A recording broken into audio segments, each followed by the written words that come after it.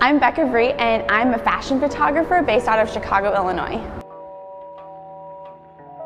Today we're doing a beauty editorial that's focusing on pastel colors and emotion.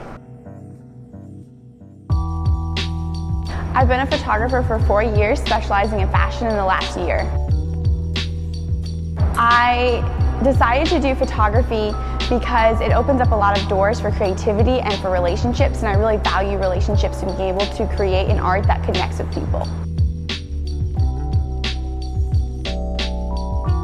I would describe my style as clean with a lot of emotion. I love to create an image that makes you feel and makes you really connect to the model, and so I would describe it as clean, powerful, and emotional.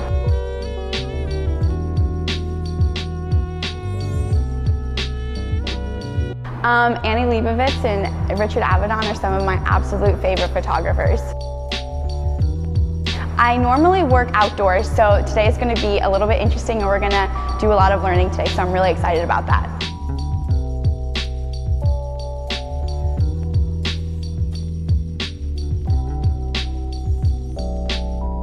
I tend to work with small crews just because I love the intimacy and the relationships that come from a small team.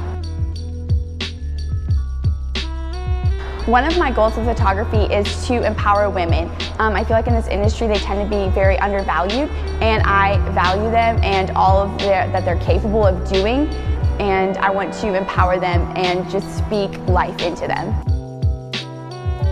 One of my advice, if you're just starting out in photography, or even if you've been in it for a long time, is to constantly be learning. You will never be there. And just to keep learning and keep growing, and ask people who are smarter than you, who have been in the industry longer than you have, to just be humble and to seek advice and knowledge. That's my biggest advice.